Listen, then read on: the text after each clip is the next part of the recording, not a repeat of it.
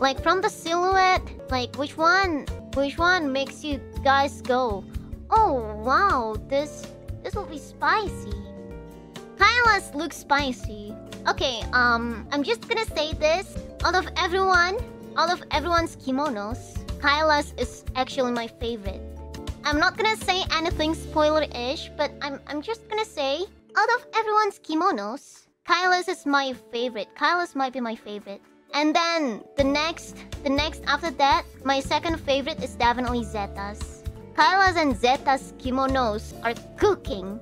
Yeah, they're both their kimonos are cooking. Like design-wise, I love them a lot.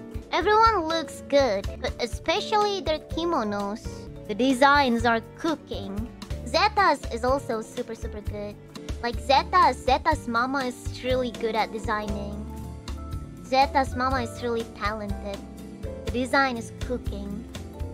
With Kyla's kimono, like design-wise, I probably like Zeta's kimono more, but Kyla is like, her kimono is really balanced. Like, it works so well with her look, you know? I'm just gonna say that. Like, it's so balanced overall.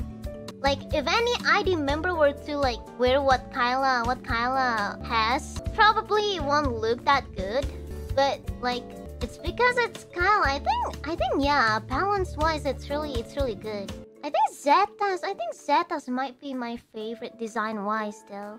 But for overall look, Kyla is really good. Ollie's is also cooking. I think you can already tell from her silhouette. But Ollie's is also cooking. Lam Sensei is crazy. I think like out of like the whole of Pro Kimonos, Zeta's might be my favorite design-wise. It's really good. Ollie had the chance to have a simple design and then added a huge halo behind her. Well, it's Ollie. It wouldn't be Ollie. Her outfit is not extra, you know? Do you not like yours, Anya? I like mine. Like, in another way. I like mine in how it's unexpected. I'm not gonna say more, but I like mine in terms of how unexpected it's gonna be.